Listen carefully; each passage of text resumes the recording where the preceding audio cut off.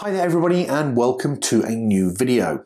Now, for the past few months I have been down the rabbit hole of Homage Watches because I think they present really good value. But there is also a volume of people that watch my channel that aren't that fussed about Homage watches. They want to see things from Seiko, Citizen, Bulova, so on and so forth.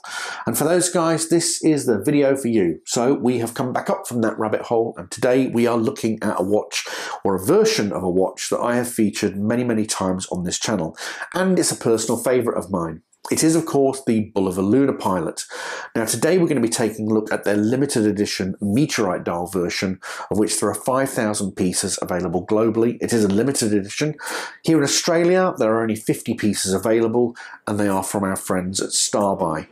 Now, before I start this video doing the review and what have you, I do want to be really clear. I have been loaned this watch from Starbuy, so thank you very much, Deepak, for that. Very kind of you. But I haven't been incentivized or anything like that. I'm going to put links in the video for you if you want to go and make a purchase. But I want to be really clear, I am not being given a commission or anything like that. This is a give back because I'm being loaned the watches, which is very kind of the guys at Starbuy.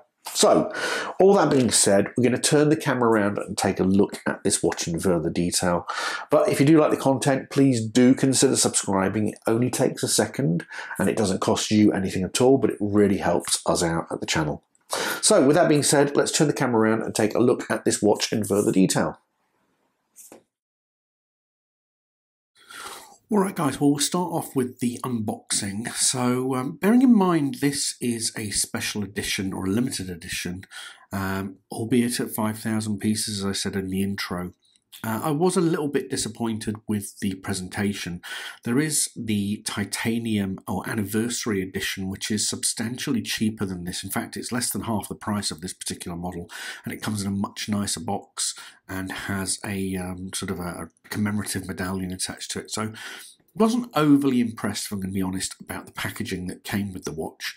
But nonetheless, it is nice to see a good solid box, which admittedly the bog standard Lunar Pilot comes in anyway, and many other models, but it is a nice hard case. You do get that certificate of authenticity and a little bit of, I suppose, collateral explaining the background to this particular watch, and of course some of the information that talks about this being a meteorite dial.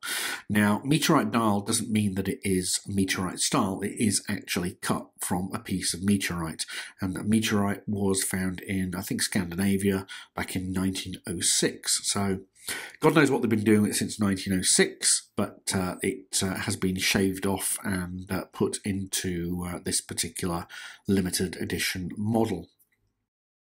I did flick through this little brochure for you so that you could take a look at the collateral with your own eyes and essentially just let you read it. So I'm going to shut up for the moment and let you guys read through this collateral.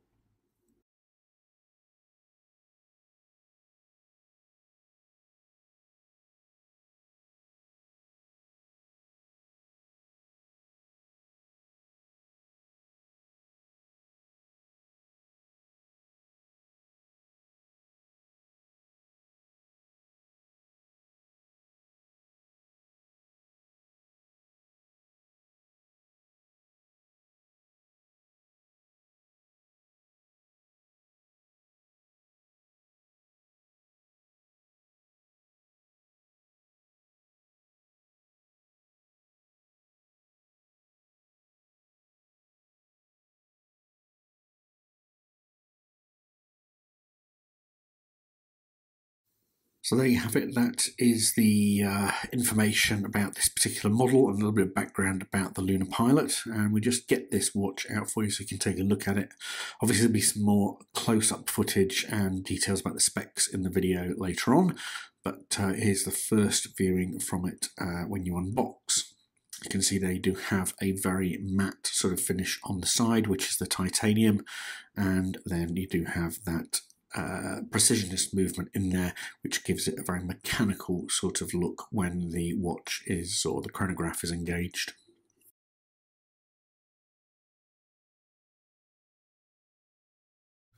thought it might be useful for you guys to see me struggling with measuring this thing. So when we actually look at the bezel, you have a 41.1 mil diameter, which is obviously based on my digital calipers, as you can see there. I'm not too sure how accurate they are, but they say they are, and it's not too far off what the official stats say. When we actually start to look at the watch from a crown to case diameter, 47.3, so it's a chunky old watch, which is, you know, par for the course with the Lunar Pilot. They do make a reduced model, but like I say, this is the regular size. You can see there when you actually look at the case, it's 43.1, so a couple of mils larger than the bezel to bezel. When we look at the top to bottom lug width, you are getting a fairly sizable 50.8 mils, so it is a big boy.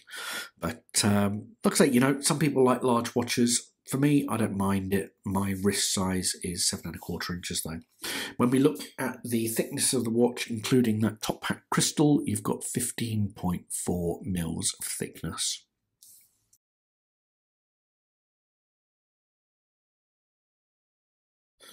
So here we have some footage for you of the watch on my wrist. For those of you who haven't watched my videos before, my wrist sits at around about 7¼ inches. So I think probably an average size. The watch, I think probably because of the matte sort of effect on that titanium case, it doesn't sort of look too large. Some may disagree, but I don't think it's obscenely large. It fits quite well. I must say the strap, again at the price point, which is $2,600, I would have liked to have seen this on a titanium bracelet. But the leather strap's very nice, there's no issues with it whatsoever, but like I say, I think for this price point, it would have been good to have seen a bracelet option on there.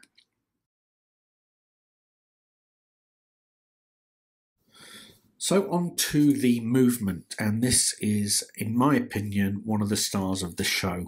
And again, you can get it in the regular version of the Bulova Lunar Pilot, and it is the 262 kilohertz precisionist chronograph movement. The reason why this is so cool, in my opinion, is because it is high accuracy quartz, meaning it is accurate to be within around about 10 seconds per year.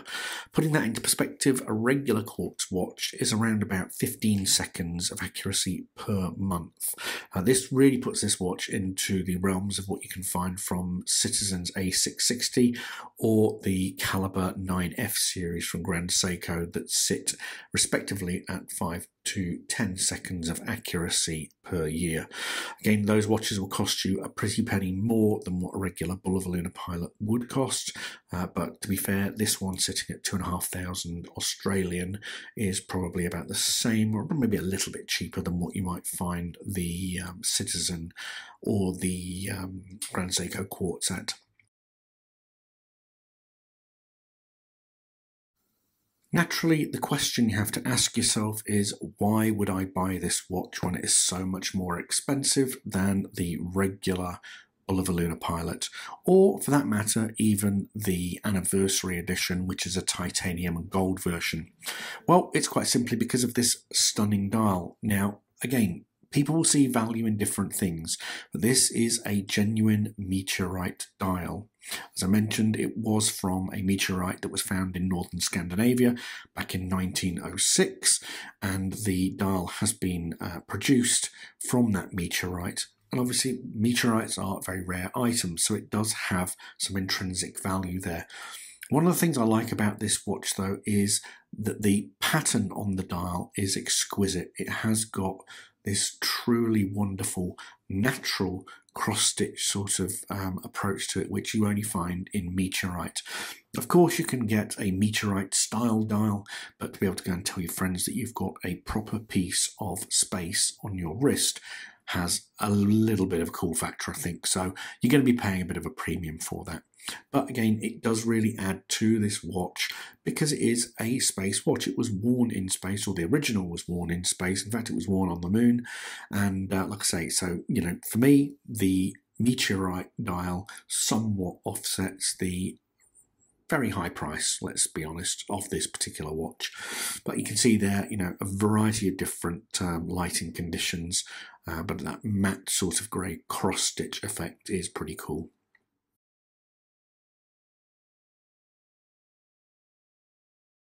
So on to the case and crystal. Now, much the same as all the other Lunar Pilots, the watch does have a raised top hat crystal, so it does have a sanded edge, discernible edge to that crystal that sits above the case. Some people like it, some people don't. I really don't care. I do agree with people, however, though, that there is a chance that that crystal could get cracked if you bang it on something, but that's probably only if you're a bit of a clutter, you know what, a clumsy guy, and I don't tend to bang my wrists. I might drag my knuckles a little bit, but I certainly don't bang my wrists against too much stuff. Again, the case is made out of titanium, so it is a lot lighter than what you would expect with a stainless steel case. Again, though, with the dimensions of this watch, it is a Meteorite watch, so having it a little bit lighter is fine for all intents and purposes. You can see there you do have the polished chrono pushers and the signed crown, which is push-in. It doesn't screw down at all. You can see there you do have that crystal raised very high above the bezel. Now the bezel, I'm guessing, is steel. I couldn't find any materials to tell me whether it was a polished titanium, but I'm guessing that it's probably steel. The sandblasted case obviously is titanium though.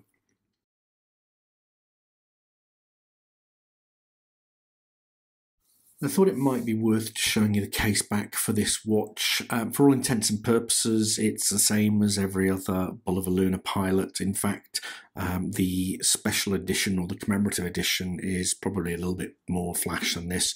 It does, however, have the limited edition and the number that you've acquired, in this case it being 4,274 out of 5,000, but the case back and the engraving is the same as every other Bulova Lunar Pilot model that you can see.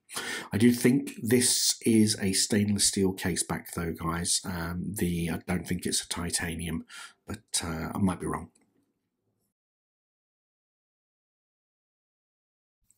So on to the macro footage for you guys, and this is my favourite part where we start to really delve into the detail on the dial.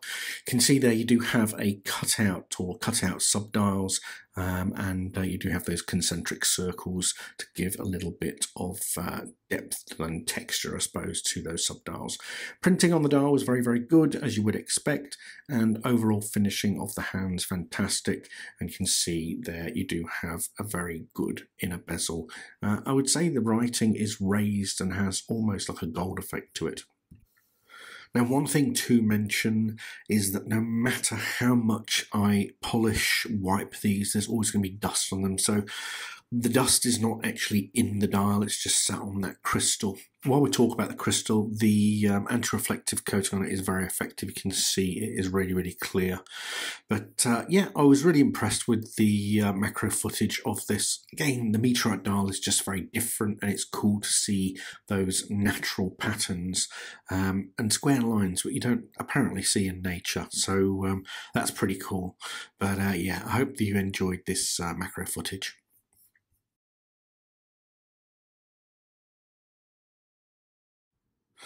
All right, so the strap. I think I said this at the start of this video. I always feel a little bit cheated with watches when you get a leather strap as opposed to a steel, or in this case, what I would have hoped would be a titanium bracelet.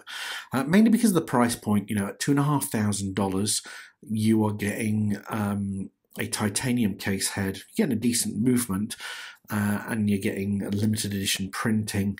Does that really make up the $2,000 difference? Well, it doesn't with the bracelet or the strap in this case. It is very nice. It's a lovely soft leather. It does have signed furniture on it, and you know it's okay. It's all right, but my only preference is to have a bracelet. It would have just been nice, you know, if they actually had like a NATO strap or something as an extra, but that's just my my opinion.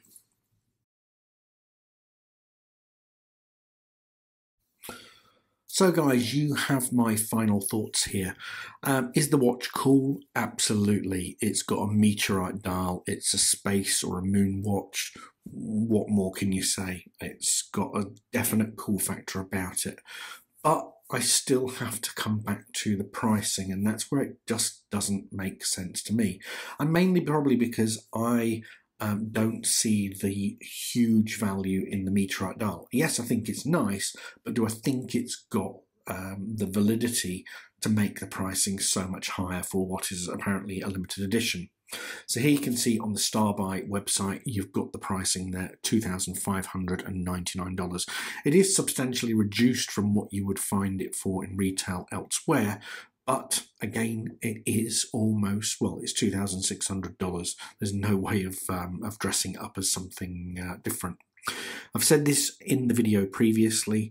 The other commemorative edition that you can buy is literally half of the price. Again, here at Starbuy, you can see it's on sale for $1,349. That also has a titanium case. It does have a gold and silver commemorative dial, obviously not meteorite, so there is that to consider, but for all intents and purposes it is the same watch, especially on the inside. It is also limited and also comes in a much better, in my opinion, limited edition box with that commemorative medallion. When you actually start to look past those two special editions, you then go down a price to $929 for the mini Lunar Pilot. So some people have complained the original Lunar Pilot is just far too big. This, they call it the mini. It's only, I think, about 1 mil, 2 mils smaller, and it doesn't seem to wear that much smaller in my opinion, but less than $1,000. It's, you know, definitely something to consider. Here's the model that I have, which is the steel bracelet, and it's the bead blasted version, so it is the mid price point at $749. And then last but not least, again, considering that this is what, maybe a 20th of the price, is that right? My maths, 25% of the price. This is the bog standard Lunar Pilot, which you can pick up for $529, which is over $2,000 less than the Meteorite Dial. So that's what I have to consider, guys. You know, does it make up for that? You know, what you're paying, does it make up for it? I don't think so, but some people will do, and please don't let me put you off. I think it's a very, very nice watch, and if you've got the cash to burn, then fine. But for me, the lower end models are more than enough for my taste. Again, you do have that precisionist movement, so regardless of whether you choose the $2,500 or the $500 watch, you've got a high accuracy quartz chronograph that has got a little bit of space history for you to wear on the wrist. Anyway guys, I hope you enjoyed the video. If you do like it, please do consider subscribing, and I will see you in a new video very soon. Take care.